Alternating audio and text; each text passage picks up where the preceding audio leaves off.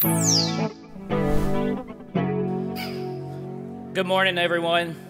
I hope you have enjoyed this year's ACCA conference and enjoyed your time in Mobile.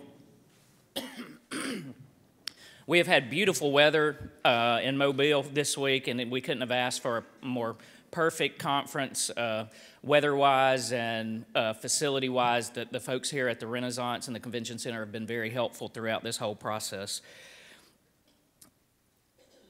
One thing I forgot to announce yesterday, and I do apologize, is I forgot to thank a couple of people while everyone was in here. Wes Terrain and the Calhoun crew do an awesome job with our audio-visual. Wes, will y'all please be recognized over there?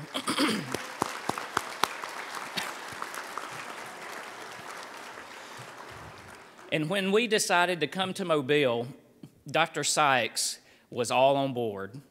He has been very instrumental in getting the Austell tour lined up. And so, Dr. Sykes, for you and the folks at your college, if you don't realize, Bishop State provided not only ambassadors, they provided a cosmetology department, they also provided nursing students with blood pressure checks and all that. So, Bishop, thank you very much, but we also want to say thank you to the Coastal Alabama ambassadors as well for their help with guiding participants around. So let's give them applause.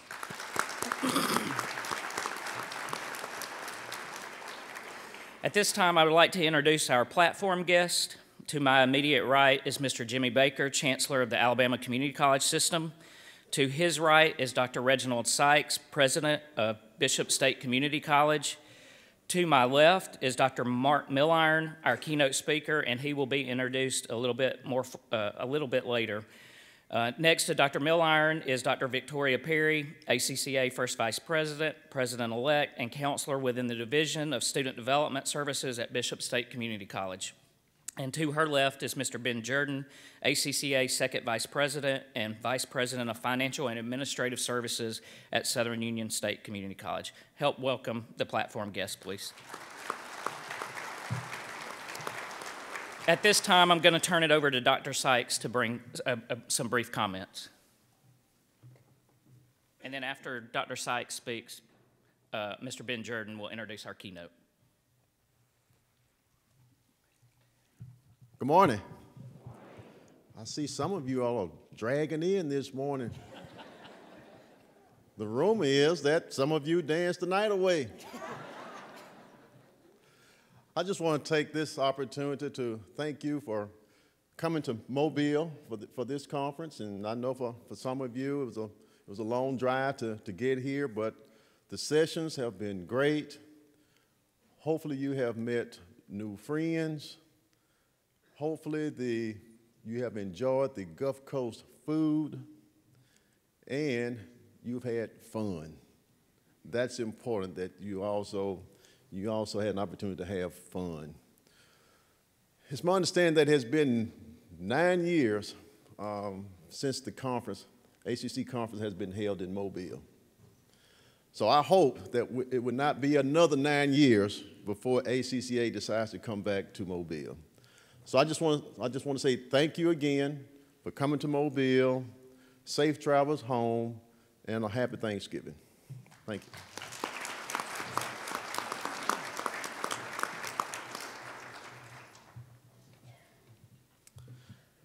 Dr. Mark Milliron is an award-winning leader, author, speaker, and consultant who works with universities, community colleges, K-12 schools, foundations, corporations, associations, and government agencies across the country and around the world. He is co-founder and chief learning officer of Civitas Learning, a social purpose corporation committed to using the best of data science and data thinking to help students learn well and finish strong on educational pathways.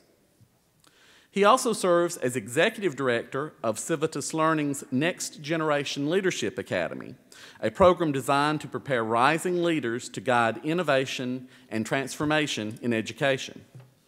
Mark serves on the boards and advisory councils of leading educational organizations, including the Trellis Foundation, the Global Online Academy, and the Mastery Transcript Consortium.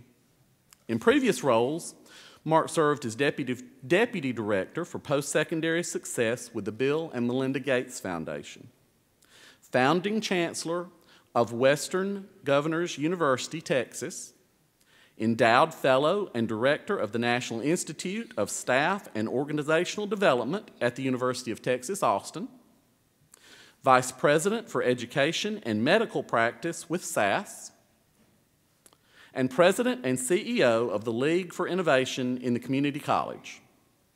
Past board service includes the American Council of Education, Western Governors University, and the National Technical Institute for the Deaf. In 1999, the University of Texas at Austin's College of Education named Mark a distinguished graduate for his service in the education field. In 2007, the American Association of Community Colleges presented him with its National Leadership Award. In 2013, he was inducted into the United States Distance Learning Association's Hall of Fame.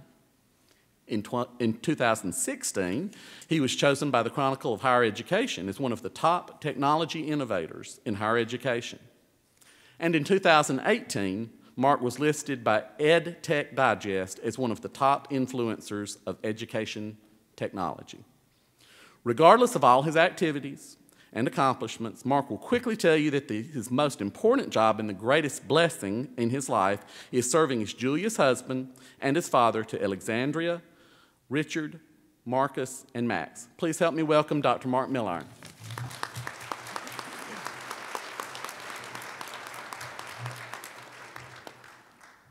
So Ben did not let you know that I was president of my 8th grade class. Twice.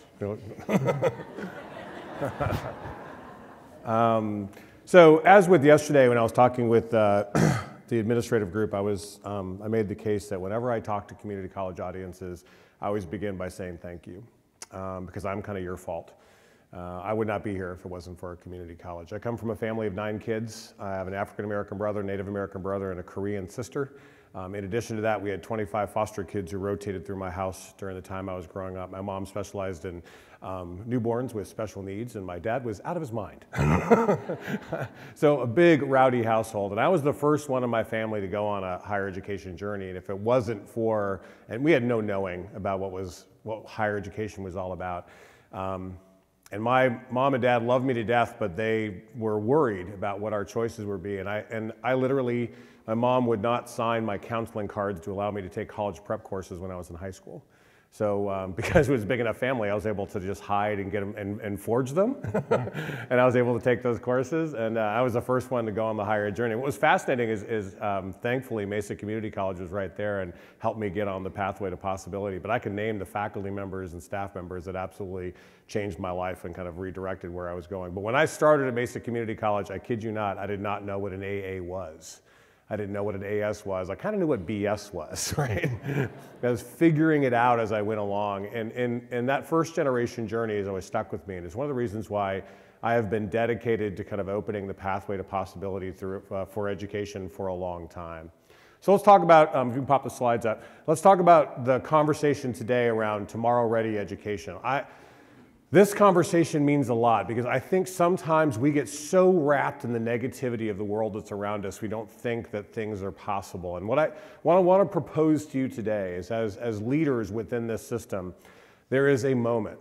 We have a moment right now to absolutely change the trajectories in higher education for hundreds of thousands, if not millions of students nationally and internationally.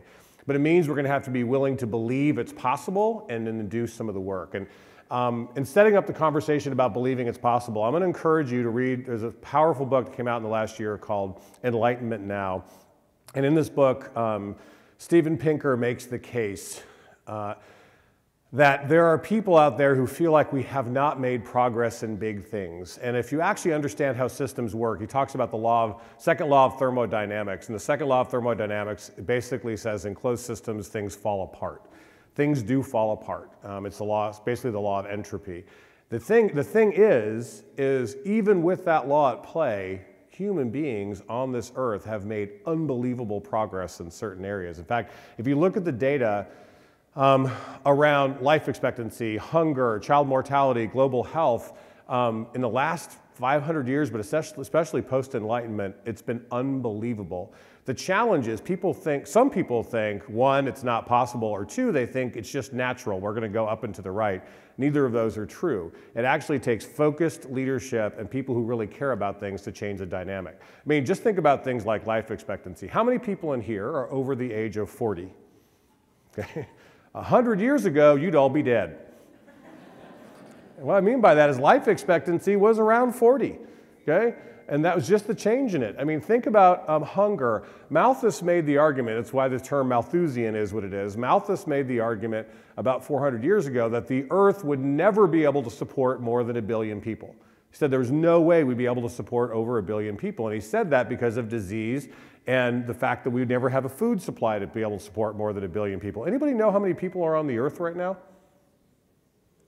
It's over 7 billion people. I mean, when you're 7 times wrong, I mean, that is majorly wrong, right? In terms of the direction of it. And just to make an even clearer case around this, these are data around global poverty.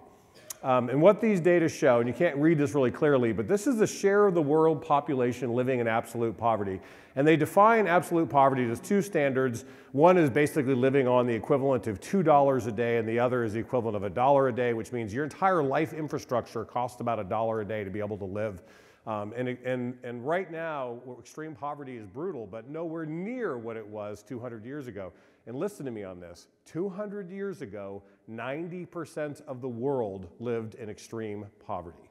History was written by the rich 10%, right? 90% of the world. In the last 200 years, we have totally changed that dynamic. And just in the last 30 years, we have made this shift since the Global Development Goals. We were down to about 30%, 36% of the world living in extreme poverty, and now we're into the single digits.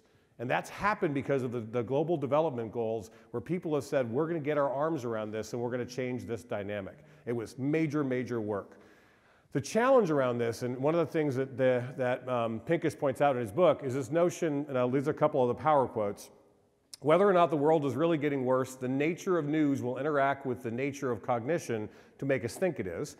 And there's something called the availability heuristic, which means stuff that's all around us all the time. People estimate the probability of an event or a frequency of a kind of thing by the ease with which instances come to mind. Our problem is with cable news networks and the internet, all the bad stuff in the earth can come to us right away, right? We get it around us all the time. And the challenge is because of that, we think things are always falling apart. And truth is, I mean, things like, even like our violent crime statistics in the United States are at an all-time low, but people think it's the least safe it's ever been, right? And why I'm saying, kind of making this case is, the idea that there is hope, but we have to really kind of break out of these assumptions around this. And I love, this is my favorite quote from the book, which says, nothing is more responsible for the feelings of the good old days than a bad memory, right? It's the idea that we have made unbelievable progress, but it took effort. It took leaders kind of driving this larger process. Our challenge right now is in the world of education, we're surrounded by bad news. People are pounding down on education for its failures, for its challenges, whatever it is. We see headline after headline. Higher education is failing students. 18 systems, the U.S. education system is failing. Why community colleges are failing underserved youth. Everybody's pounding down on education. Do you feel beaten up a little bit? Okay.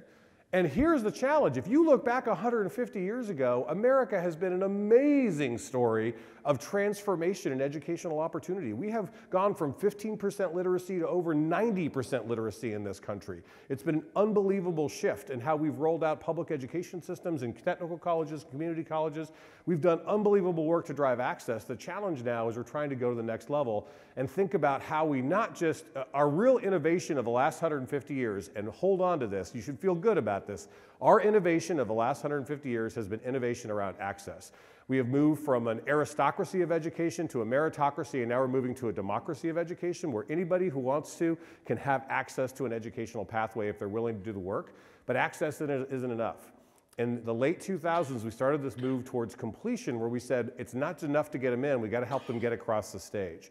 And so our challenges now in the world of education are a host of things where we're saying access is great, we want to keep access going, but we want to have broader success. We want to see more students finish what they start. We want them to finish on time. We want them to finish in degrees that have all kinds of economic potential, like STEM credentials. We want to close equity gaps in our completion areas. We also want to make sure that we're focusing on diversity and the personalization of the educational experience. And by the way, you can raise completion very easily. Very easily. If you want to raise completion rates, all you have to do is close down access and only serve the best possible students, right? Easiest way to get a really successful hospital is to only serve healthy patients, right? If you want to change that dynamic, you have to be willing to open up to a broader set of population. This is about more students who are more diverse being more successful than ever before. But that means we have to wrap our arms around these challenges at a time when resources aren't going up. Okay, and we're having to figure out how we transform an educational infrastructure in a way that's going to mean something different for the players that we're working with. And in this context, I'm going to tell you, we can come through to the other side of this, but it's going to take leaders like you driving this work. And it means I'm going to argue 3 big conversations, and I call these conversation pairs.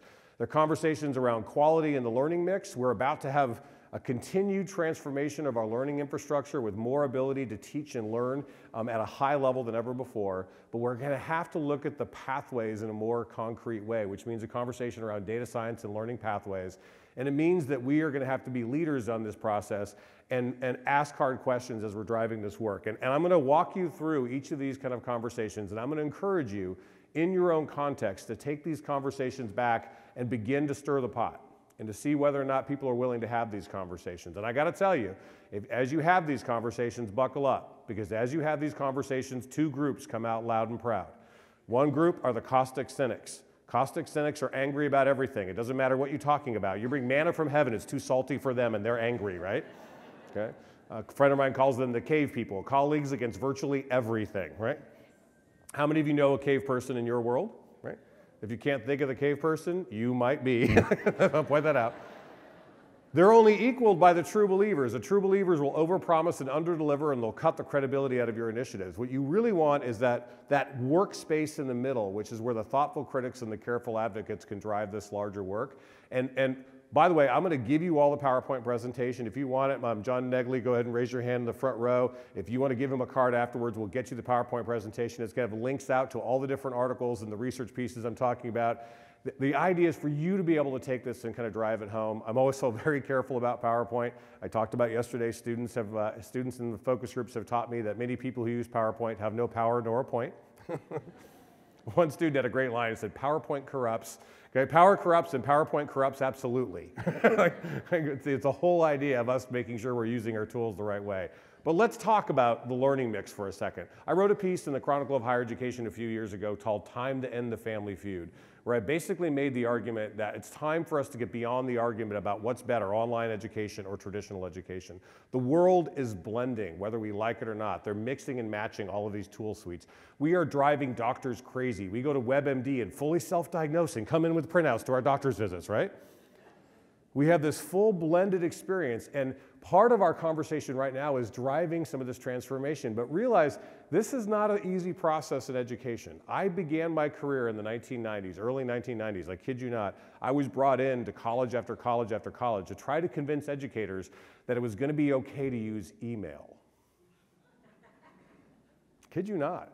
I was talking to folks yesterday about the fact that there were presidents in this country who were fired because they took the cubbies away, right? And had people move to use of email. And then it was the rise of the internet in the mid-90s, trying to convince people that the internet was a thing. It wasn't a fad, right? We really were going to use this. And then it was the rise of other kinds of tools like mobile devices. 10 years ago, people started saying, get ready, we're going to all have mobile devices where we're going to have access to things like everything from ease of shopping to GPS systems. And I remember being at an educational conference, I kid you not, a president of the League for Innovation, we brought in somebody from MIT talking about the coming GPS systems. And we're going to have GPS systems in our cars. They're going to give it, you put in the address, it'll give you a visual map, it'll tell you to turn left, tell you to turn right. And everybody was like, ooh, ah, and wowing. And afterwards, the evaluations on the conference forums, I kid you not, said this was an incredible speaker, so visionary, but for the love of God, don't bring somebody so impractical to our conference. This is never going to happen in my lifetime.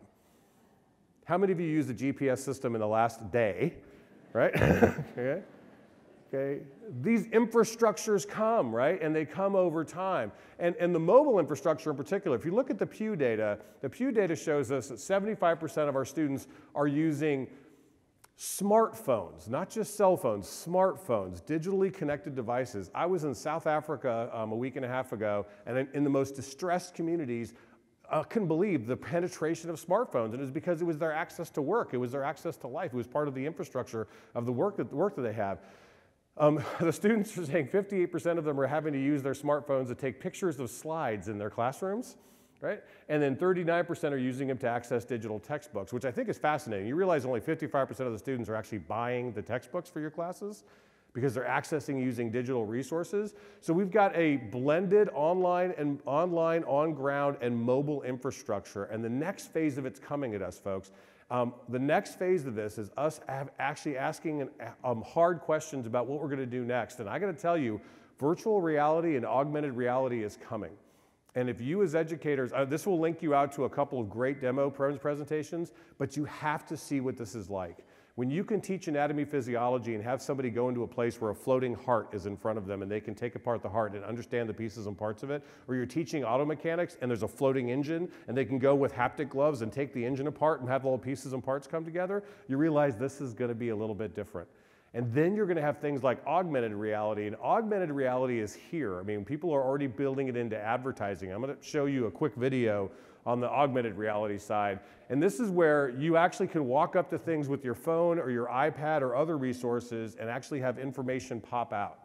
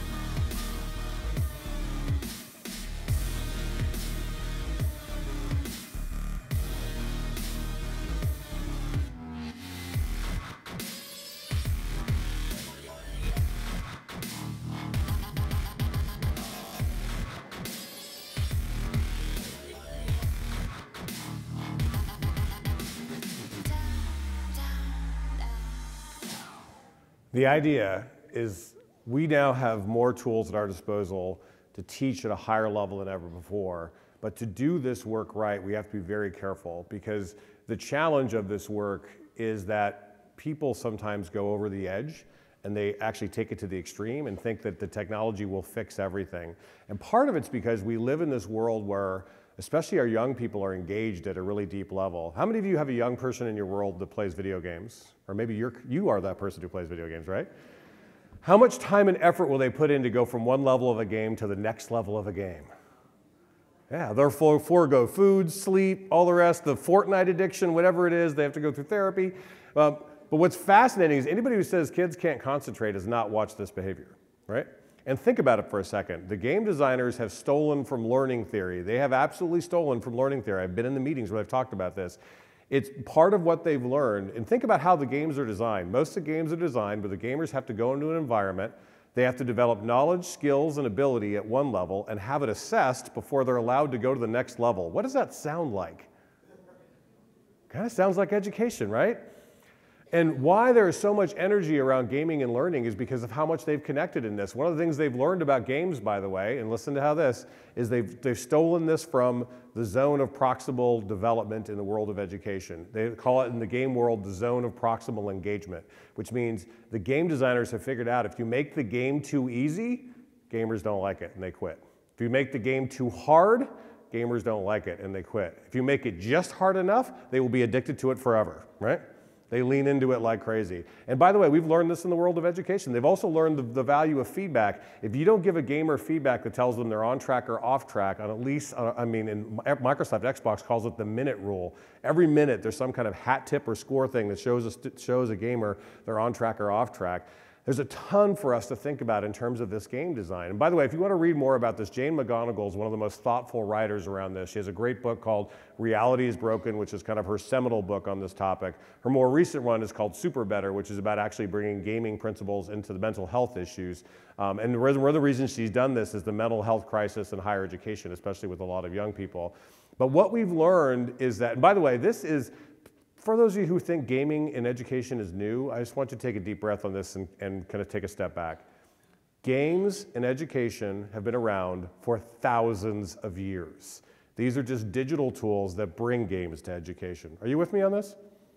This is the power of contextual and simulation-based education. This is where apprenticeships began. This is the idea of people putting learning into practice. This is experiential learning at a high level. We are going to have an infrastructure for learning at a high level that's going to be face-to-face and online and mobile with AR and VR. And by the way, I've done the student focus groups. The students basically say, we don't want it all tech-enabled. We want it blended. We want some online, some on ground. We actually want to have this blend. That means the blend has to be tuned. So if you look at the slide, you're going to see some of the big research initiatives around this where people are saying, how do we put this together in a thoughtful way? This is going to be one of your charges in the next 3, 5, 10 years, is how do you blend this infrastructure? And I want to make sure we're clear about this. We have to stop talking about facilities over here and technology over here. We have to start talking about a blended infrastructure for learning. In fact, a lot of our boards have committees that are just for technology or committees that are just for technology or facilities and technology. We got to blend those into an infrastructure conversation and figure out how we're going to power new models like competency-based education, like accelerated developmental education. In fact, the folks at SCUP who really champion the notion of integrated modeling, and this will take you out to an article from them, they say we should stop talking about online learning altogether and we should, their phrase, I'm not sure is going to catch on, their phrase is ubiquitous integrated learning. I don't think that's catching on anytime soon. But I get what they're saying. It's the idea that we have learning on all the time and it's around us all the time. And the idea is for us to figure out how we're going to make that work. It also means that we as leaders are going to have to be willing to ask the hard questions about what's working and what's not, and how we can build resources for greater access, and also how we deal with affordability. So this will link you out to the work of Candace Teal at Stanford, who her center is called the Open Learning Center, where they're using human learning science to tune the blend. What's the best thing to do face-to-face, the best thing to do online, the best thing to do with digital? And the idea is to figure out how we can be learning scientists and actually figure out how we help somebody learn something in a deeper and richer way, which, by the way, all great teachers do. All great faculty members get their heads around all the tools at their disposal and figure out how they can inspire learning. But it means students are going to do some things online, some things on ground. And let me tell you what, it also means we're going to have to power different models of delivery. When you've got working students who have to work while they're going to school, it means we have to think about things like 8-week courses as opposed to 16-week courses that are coupled with online to actually blend the experience for them. Because I've talked to the students, taking 5 courses at the same time while you're working 40 hours and taking care of 2 kids, is that an easy thing? No. Students actually have complicated lives, and if they can take 2 courses at a time, they can get their mind around that. And if you do 2 courses in 8 weeks, 2 courses in 8 weeks, you've done 4 courses in 16 weeks, right? The folks at Odessa College have done this, and they've taken their graduation rate from 13% to 38% in 3 years by making this shift.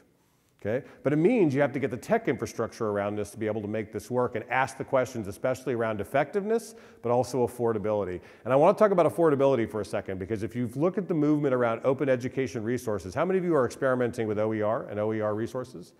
Okay, I'm going to encourage you, homework, to look into open education resources.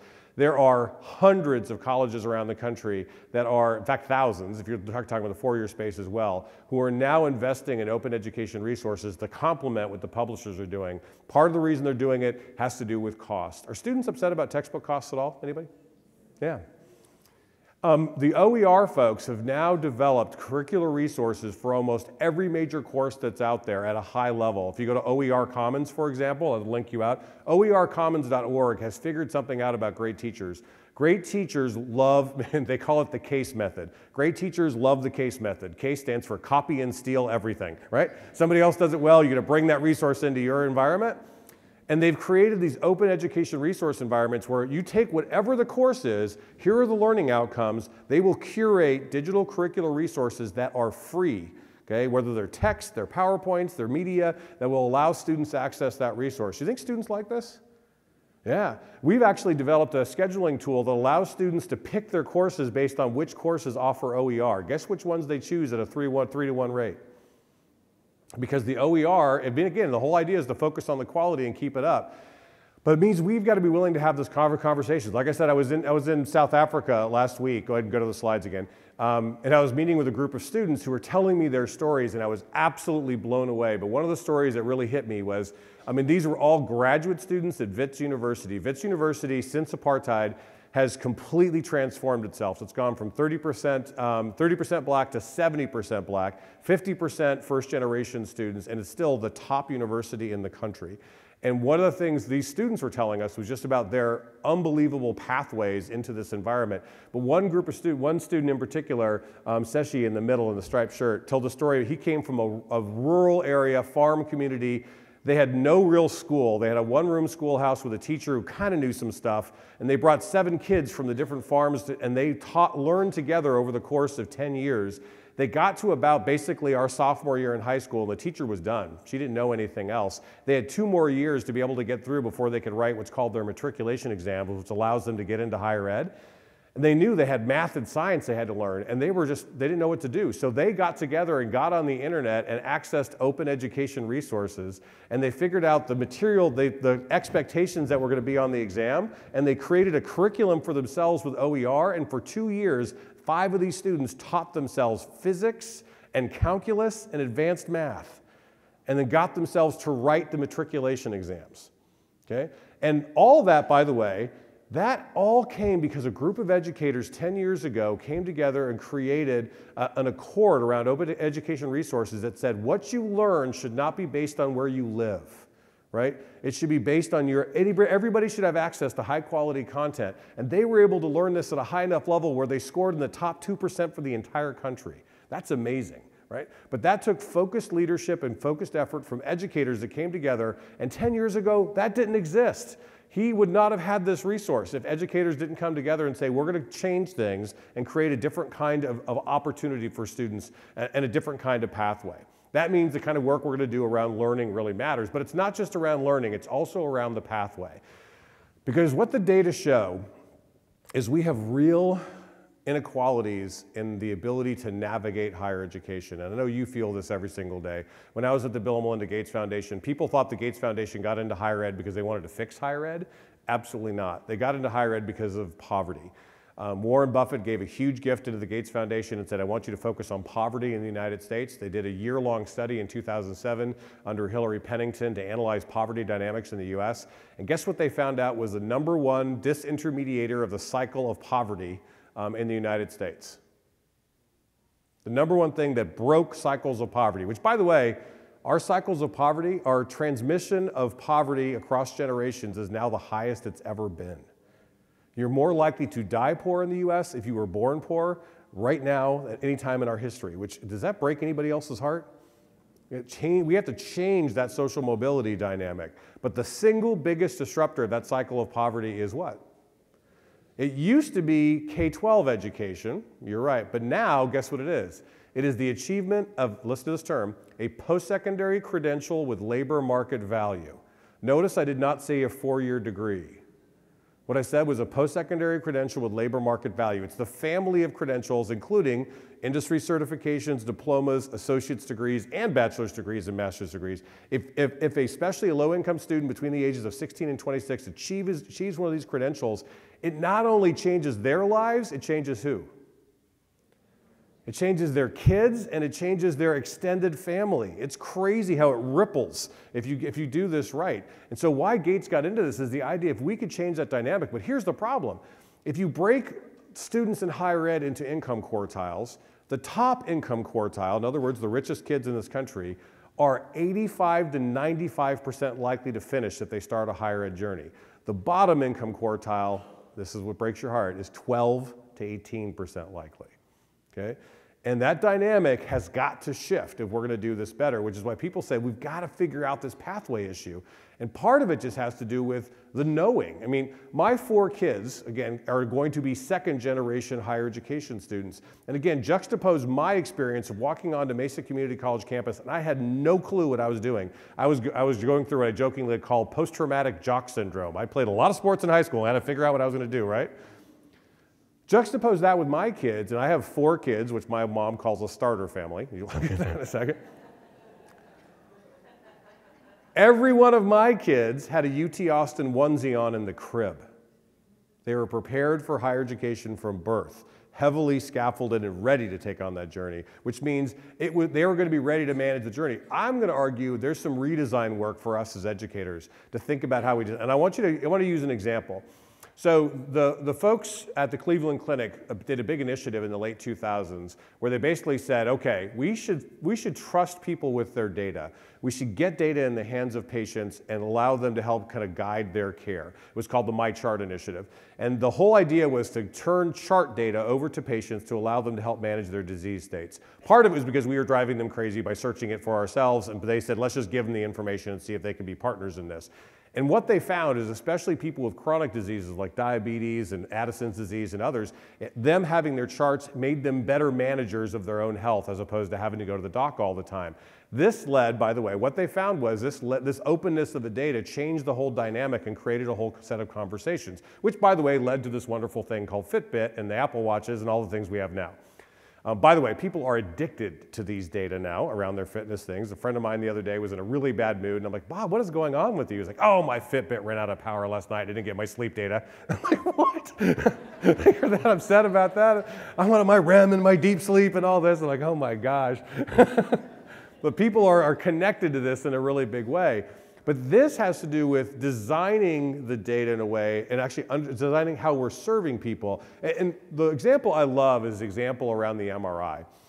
How many of you can relate to the MRI, have been a part of an MRI experience? Like, who are my empathizers out there? Okay, you're going to get this. About 2 years ago, I got another tear in my right shoulder. I'd had a couple tears because of a motorcycle accident and something else, but this one was serious enough where I had to go into a doc.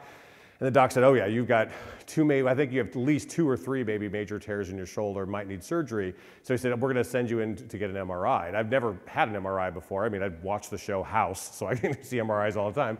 Like, okay, let's go do the MRI. So I go down to ARA, which is a center for radiology in Austin, and I go in, and I'm on a table very much like this, and I get in, take off all my clothes, put on my thing, lay back on the thing, and the guy immediately goes, okay, he goes, a couple questions first before we do this. He goes, you're not claustrophobic, are you? I said, I don't think I'm claustrophobic. I've literally have gone into lava caves 2 miles under the earth on my belly, scooting into tubes. So I don't think I'm claustrophobic. But I'm like, no, I don't think I'm claustrophobic. He goes, good, because a lot of wimps have a problem with this thing. Here's this little button. If you have any kind of problem, go ahead and push it. But I'd recommend you not push it because we have to start over from the beginning. I'm like, oh, great, we're going to start with shaming. That's how we're going to make this work, right? I'm like, okay, and he goes, so I lay back on it, and he goes, I'm gonna lock your shoulder in here, because the shoulder especially can't move, and then you're gonna go into the tube, and we start going back towards the hole. And I look back at the hole, and then I look at him, and we both look at the hole. As I'm going back into the hole, we both realize, I'm not gonna fit in the hole. I'm 6'4", 250. I am not going to fit easily in that hole. And the guy goes, yeah, you might have to scooch your other shoulder over. I'm like, what? And he goes, yeah, scooch your other shoulder. Scooch. And he goes, he grabs my shoulder and scooches my shoulder. My shoulder gets scooched. And I'm in the tube. And it just keeps going into the tube. And I'm thinking to myself, I mean, then I'm this far away from the top, and there's a little blue line right here, and I'm being scooched into the tube. And I'm thinking, it's my shoulder. Okay, it's maybe going to go up to here. No. They go all the way up to my ankles in the machine. I mean, I'm like toothpaste going back in the toothpaste tube, right? And I'm sitting there in this tube going, this cannot be right. And my heart is going crazy, kind of a thing. And the guy goes, oh, don't worry about it. He goes, this procedure only takes like 35 minutes. I'm like, what? 35 minutes? What are you talking about? He goes, oh, and you might hear some clicking and popping. I'm I'm like, oh, okay. And so I'm literally, I could feel my heart bursting out of my chest. And I'm like, okay, I fought competitive martial arts for years, and I know meditation techniques. I calm myself down. I could go to my happy place. I'm mellowing out. And then the clicking and popping starts. And if you haven't been in an MRI, this is what the clicking and popping sounds like. Ah! I mean, that for the entire time. And I'm like, in all directions. I'm like, this cannot be normal.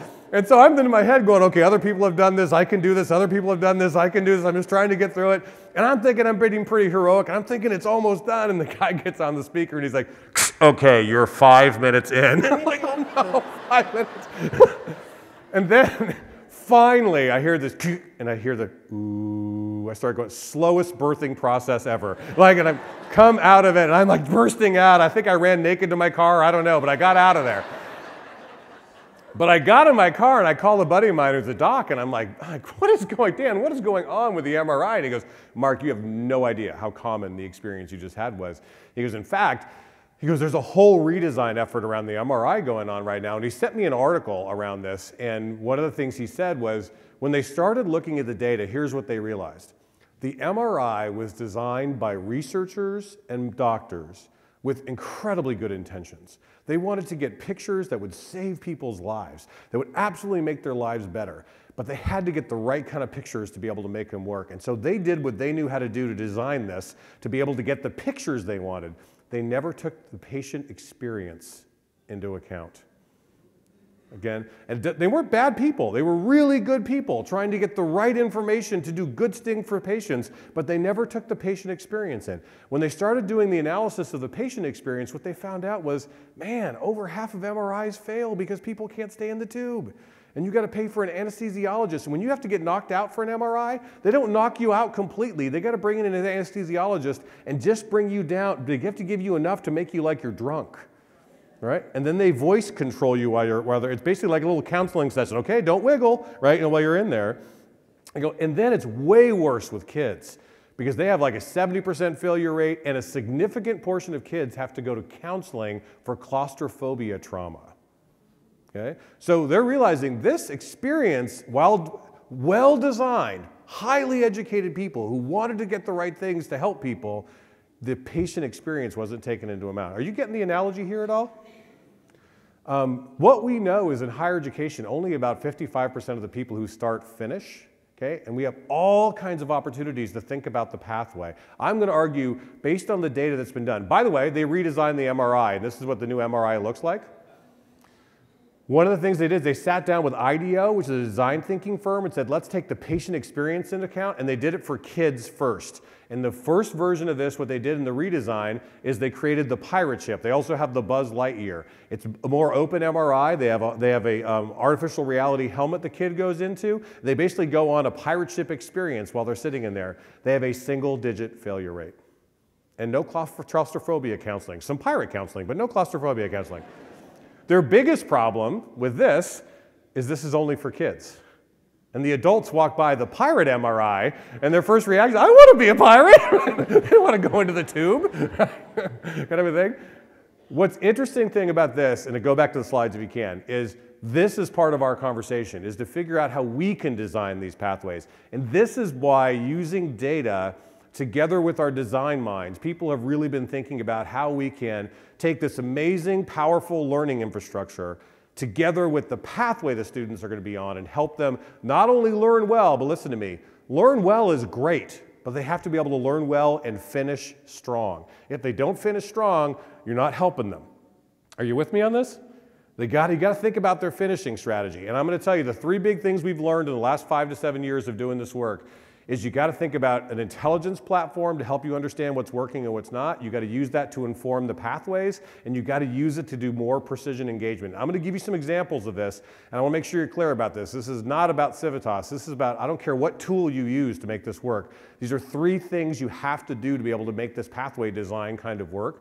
But the first one is to realize we spent the 80s and 90s developing these systems of record, these ERP systems that we use, student information systems. That was the big technology rollout. You remember Y2K, where everybody had to get an ERP system? We did it. Then we had the rollout of learning management systems, which became a really big thing, and that was the systems of engagement along with mobile devices and the rest. I'm going to argue the next phase of this level is the ability to roll out a student intelligence system, which is where you harvest data from engagement data and from the information system around students. Folks, I got to tell you, one of the most important reasons to use an LMS, and stay with me on this, one of the most important reasons to use an LMS is not to power online learning. In fact, the biggest use of an LMS is to create a scaffold for on-ground learning. But one of the most important things is you actually get a data stream out of the LMS that tells you what's happening with your students. And one of the things we found in our data is demography is not destiny. What students choose to do is a lot more predictive than their demographic variables. It's student behavior. And if you want to get student behavioral data, the LMS really helps you. And here's the only things you have to do with the LMS. Use the LMS to create a shell for your courses, allow the students to access their curricular resources via the LMS, connect with each other, connect with the faculty member, and check their grades. If you do just those 5 things, and just becomes an infrastructure, you create a data stream that goes into your intelligence system, which allows you to understand who's on track and who's off track. Does that make sense? Okay? But it means you got to be willing to have that uncomfortable conversation about LMS usage with people who don't necessarily want to use it. And that intelligence system, once you combine, what we have learned is once you combine the student information system data with the LMS data, you suddenly can turn your lights on and understand when students are on track and off track, combined with other kinds of data sources. That's part of creating a student intelligence strategy. And once you do that, you can do things like this. So, personalizing the pathways. You can't see this perfectly, but this is a tool called Degree Map. And what Degree Map basically does is for students, it says for any student, no matter where they are in their program, it says a student like you at this stage, here's the next set of courses you probably should take. And it's all based on data on the most successful students. So they always have a recommendation of their next set of courses, okay? What's great about it is it also shows them their minors and their certificates that go underneath it and certifications. We found that we have a whole bunch of students, when we've done this analysis, who were done and didn't know it, okay? Or they achieved certificates and didn't know it because this does a match against all the other things that are there. And then, do students ever want to change majors? Any students ever want to change a major? Okay. What this tool does is basically does what no advisor can do, which is take the credit accumulation of a student and do a match against every degree at the institution and say, here's how far along you'd be on other degrees. And so you can see your top 5 degrees you'd be farthest along, and you can do a click on it and see a side-by-side. Here's where I am, here's where I'd be. Cost difference, time difference, course difference. Okay? And by the way, I would say, well, what kind of job does that lead to? You link out to MZ data, and the MZ data shows you local job market, state job market, national job market. Think students like this information? Yeah, the number one thing you get from students is, where has this been? Right? The idea is they've wanted all that. When you talk, we did a 300-hour ethnography with advisors and students, and what they basically told us was, we come into the advising session for 3 things. 1, to figure out where I am. 2, to figure out the next thing I really should do. And then 3rd, to explore some options about other things I might want to do. And if you can at least scaffold that and help them make better choices, make it hard for them to make a bad choice, good things can happen. Our problem is we have so many students who end up, first of all, not graduating, or they graduate with debt, which is even worse. Anybody know what the student loan debt right now is in the nation? It's $1.6 trillion. It's more than all the credit card debt combined. It's all the mortgage debt combined, and you can't discharge it with bankruptcy. If you graduate with debt and no degree, it is the worst possible outcome. So getting a student on a path and keeping them on the path and helping them make the right choices really matter. What we've also learned, by the way, is it's not, by the way, this works. What the data shows, this is anywhere from a 10 to 20 point jump when you get students this kind of information. But we've also learned you have to help them with scheduling. Our schedules are not the most logically oriented things. Are you with me on this? How are most schedules built in higher education for the course schedules? They're built on 3 things: facilities availability, what faculty want to do, and what we did last year, right? Okay. And the students are expected to navigate that to be able to get through an entire pathway. So this tool called Scheduler, what it does is it asks the students, what classes do you need to take? Then tell me about your life. Here are my constraints. I'm working at this time, I have childcare at this time, I need this much travel time between campuses. It takes their classes and their constraints, does an optimization match against a calendar, and comes back and shows them, here are the 5 calendars that work for you. Why that works is because it's just math. A student who tries to do this on their own always sub-optimizes, because the minute they choose one, they limit their choices on the next, which limits their choices on the next. But this is the main thing, is we have to help our students navigate. Does that make sense? help them navigate. If we help them choose their courses, build their schedules, really good things happen out of it, and then power advisors with data. If you can get data to advisors that say, here are your advisees, and based on our data, and based on, here's what faculty are saying about these students, you have faculty and advisors connecting with each other. This is a tool called Next Generation Inspire. The faculty and advisors can collaborate, but then the data actually pops up and says, here are the 10 students that if you don't do something about, you're probably going to lose them in the next 2 weeks. Right? And here are the big engagement opportunities for you with these students. Think advisors want this information? Yeah, when they're trying to figure out how do I triage this kind of stuff and make this larger work. But then there's even simpler stuff where you can say, this is where precision engagement comes in, which says, well, there's also the idea of getting the data to the students. And the idea of personalized mobile devices, trust me, we're going to have personalized guides, mobile devices that go, mobile apps that go right to students that help guide them. Here are the 5 things you need to do before the semester ends, the 3 things to do to get ready for the next one. These kinds of things students want and they're really engaging with. But we also need to be willing to do more precision engagement and a little less spray and pray, right? A lot of our programs are deep, kind of like for everybody, when we really should be doing more precise things. I'm going to give you a couple of examples, one example in particular. We did some meta-analysis across our institutions, and this is something that blew a lot of people away. A lot of people think the reason students are struggling in higher education, the biggest reason are academics. I got to make sure, if you remember nothing from this presentation, please remember this. It is not the only reason they're struggling. In fact, the majority of students aren't, the big reason they're having trouble is not academic. In fact, our meta-analysis across 4 million students in the last year showed that if you look at the students who left, 98% of institutions lost more students above 2.0 than below 2.0. Okay? 78% of the students who left were above 2.0. But listen to this, about 44 to 45% of the students who left were between 3.0 and 4.0. They were high achieving students. Why are they leaving? Why are they leaving?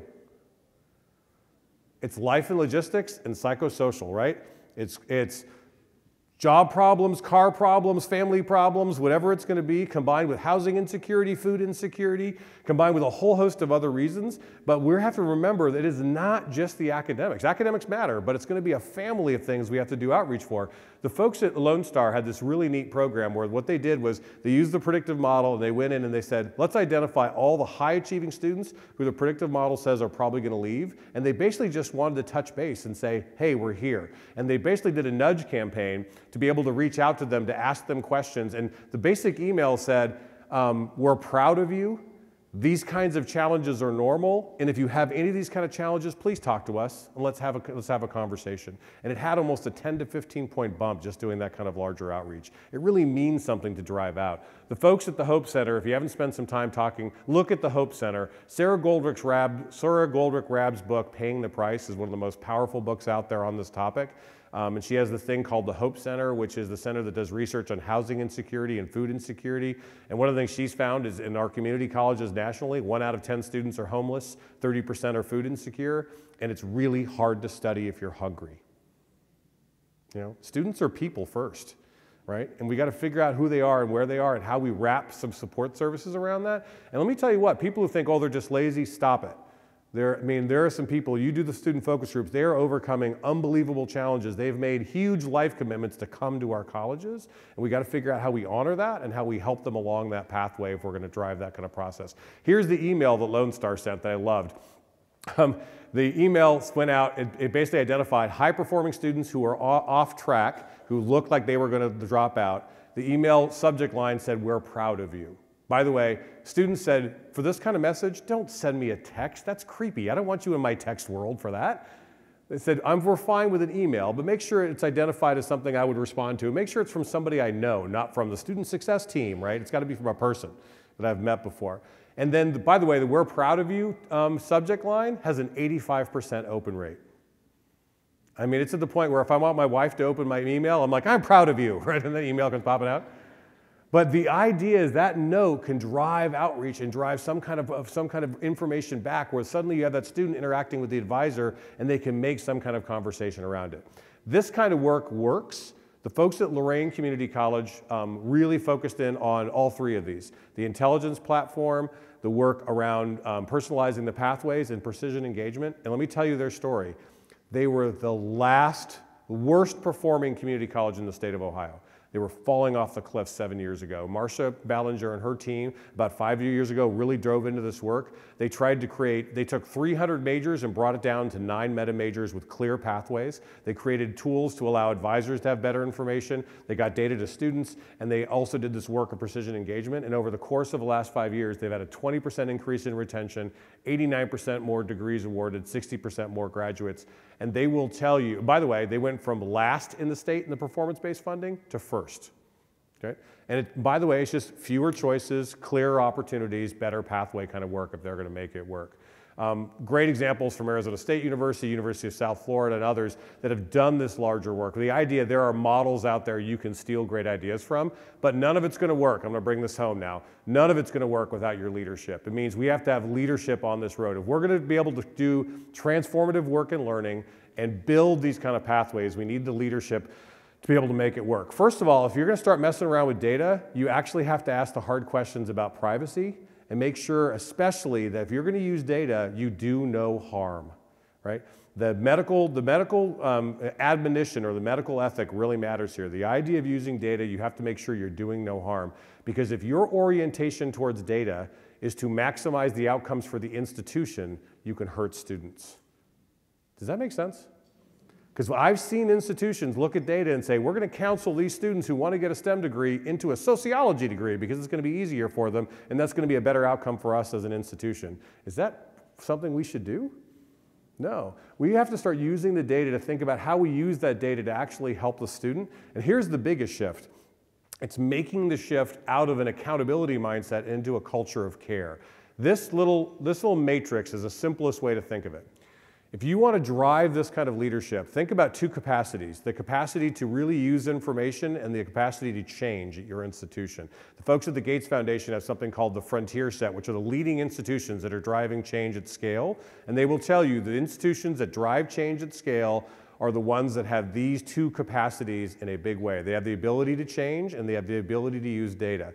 At the low end of insight capacity is you can only do the reporting you have to do for accreditation or for licensure or for your state reports. High end is the deep predictive flow modeling we've been talking about. Low change is you don't want to change at all, you're only changing because you have to, or high change is you're innovating, you're trying things to help your students best you can. And you probably know people in all 4 of these quadrants. There are definitely some institutions or in some departments at institutions that are low. They only do data work because they have to, right? And they don't really want to change. A friend of mine calls this he says, we're really data-driven. We are a data-driven organization. I go, knowing them, I'm like, doesn't seem, no. My president makes a decision. He drives me to find data to back up the decision he's already made, right? Okay? That's not what we're talking about. What we're talking about is moving beyond that and getting out of, by the way, the upper left-hand quadrant is analysis paralysis. You get a bunch of data and you say, oh my God, what do we do about this? And you focus on the cause as opposed to figuring out how you change the trajectory for your students, or you just adopt as best practices. Here's the problem with best practices. They're directional and they're important, but they're not necessarily about you. What's happening at one institution is totally different than another institution. You have to make sure you look at your students and figure out how you're going to drive the change against your students.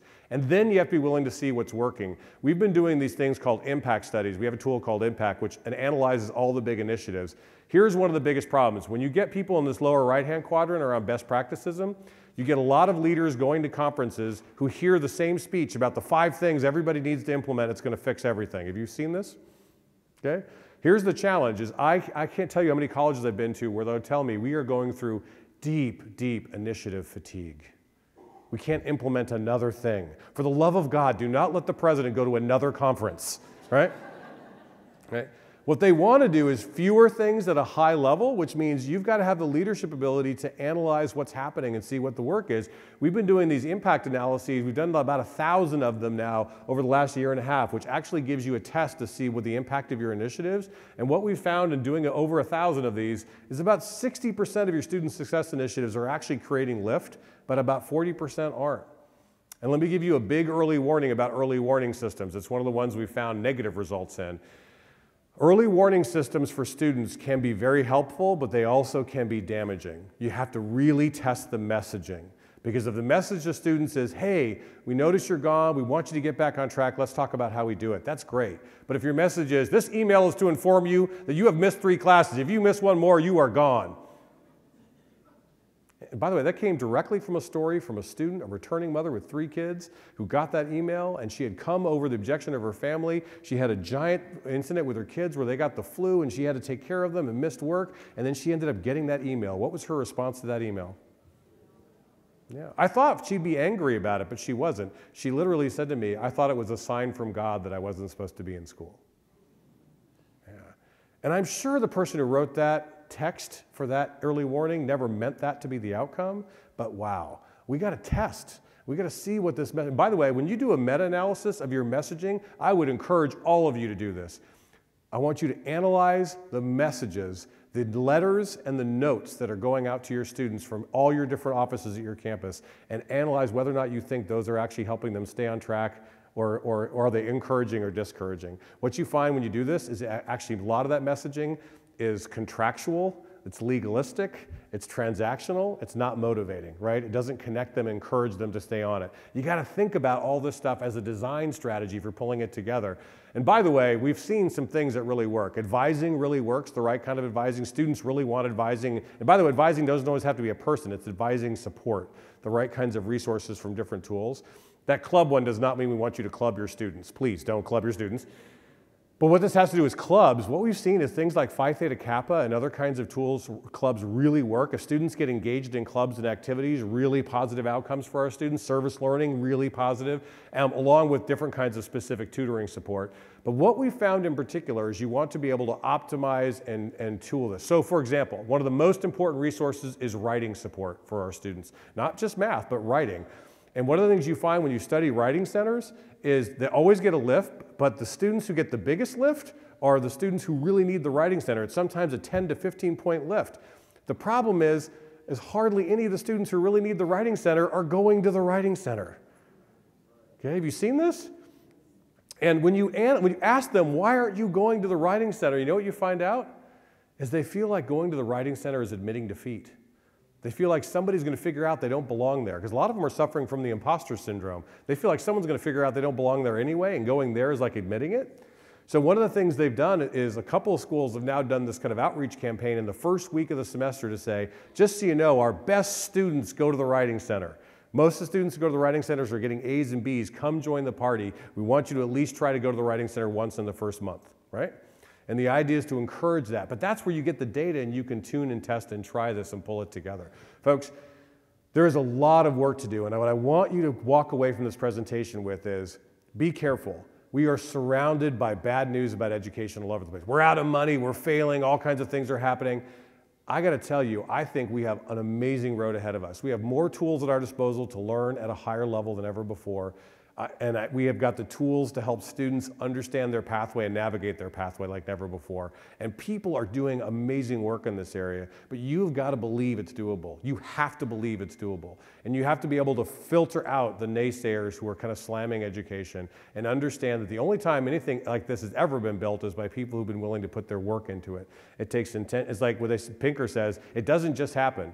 It takes focused and intentional effort to make this happen. You've got to be willing to lean in and ask the hard questions. And sometimes, by the way, when you do this work, you're going to get data back that doesn't look so great. And one of the biggest things I hope you take away from this is you as leaders have to be able to look at your institution. You have to inspire a culture of wonder as opposed to a culture of blame. Because when data comes up that looks bad, our first reaction in higher education is often to say, whose fault is that? We want to slam. You have to stop that. You got to move to a culture of wonder, which is how do we design something better? How do we design something at a higher level? I shared the story yesterday with the senior administration group.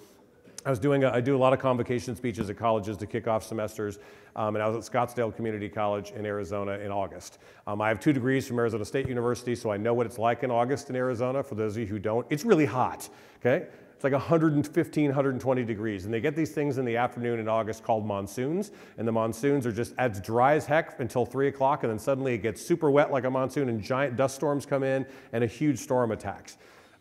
Anyway, I landed, got into downtown Tempe, and I travel all the time, so I love to do urban hikes.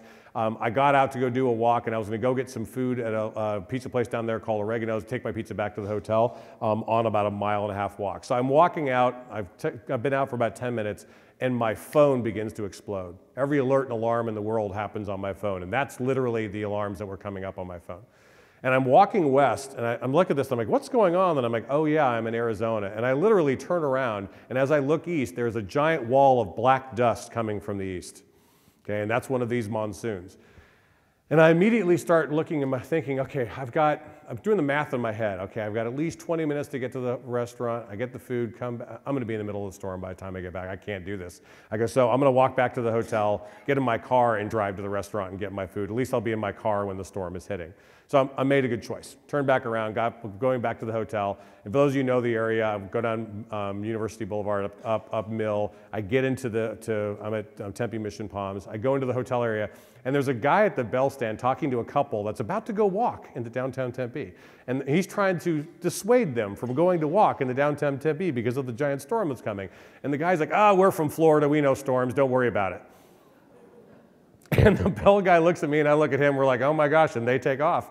And we're like, okay, so I get to my car and I drive out to my restaurant. And as I'm driving to the restaurant, the wind is picking up, things are starting to fly sideways, giant rainstorm starts coming down, big thick rain, giant clouds of dust around me. I get to the restaurant, get out, people are just running off the patio, they're closing things down. I get into the restaurant, get my food. As I'm walking from the front door of the restaurant to my car, I get pelted. I'm like covered, just totally soaked. I get into my car with the pizza, I close it down and turn on the windshield wipers.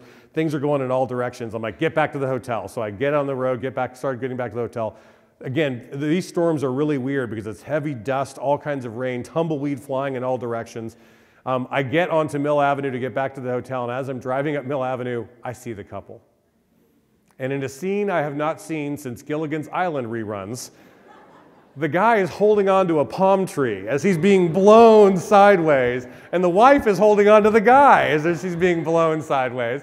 And they're on the other side of the street, and I'm like, okay, I gotta turn around and help these guys, so I'm gonna turn around. And as I'm about to turn around, he lets go, and they start flailing backwards, and then they run into a vape shop.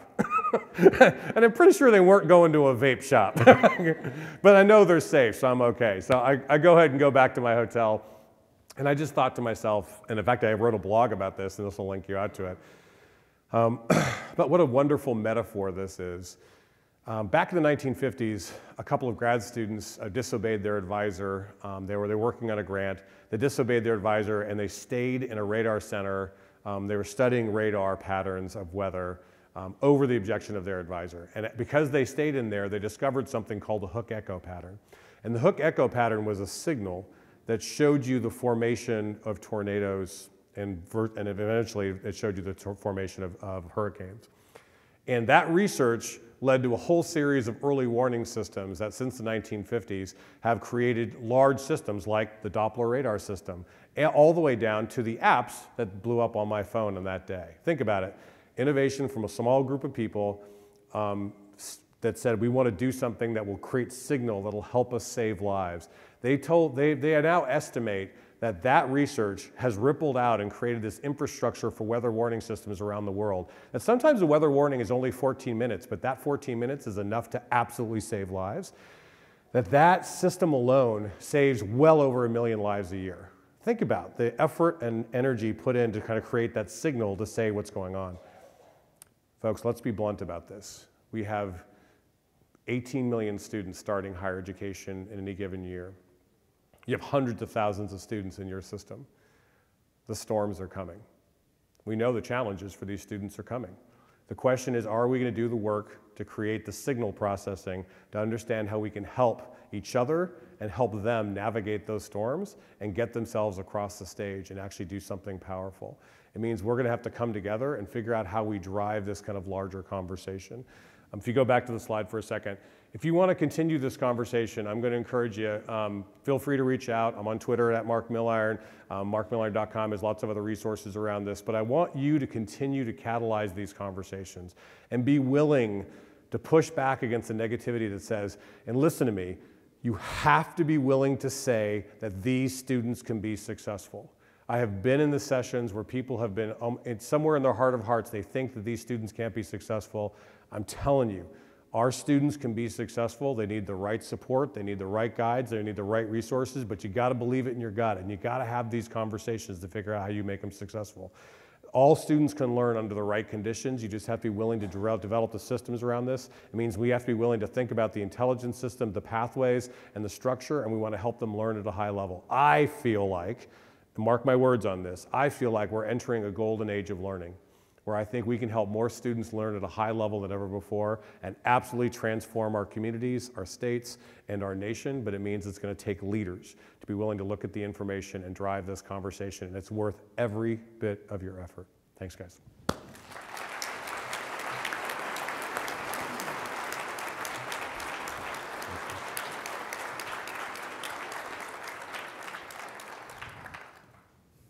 Because my job is actually IE&R, Institutional Effectiveness Research, I just want to say that Dr. Milliron's percentage of 58% taking a photo of a slide was correct based on that last slide. So his data is proven. So Mark, we appreciate you being here, and on behalf of the ACCA Executive Committee, we're just presenting you a gift. Thank you very much. Thank you,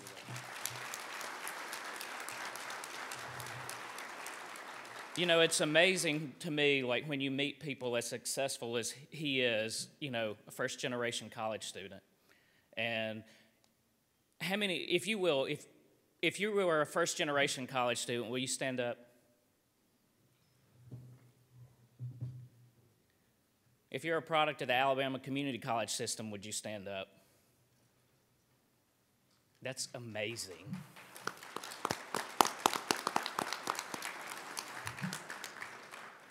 It changes our lives. I am one of those. So we're going to take about a 20-minute break. The college presidents told us to take names if you were to leave. So we will do that. We have those stationed out there. So you have 20 minutes, grab a quick drink, use the restroom, bring it back in here, and the chancellor will begin at 10 a.m. Thank you.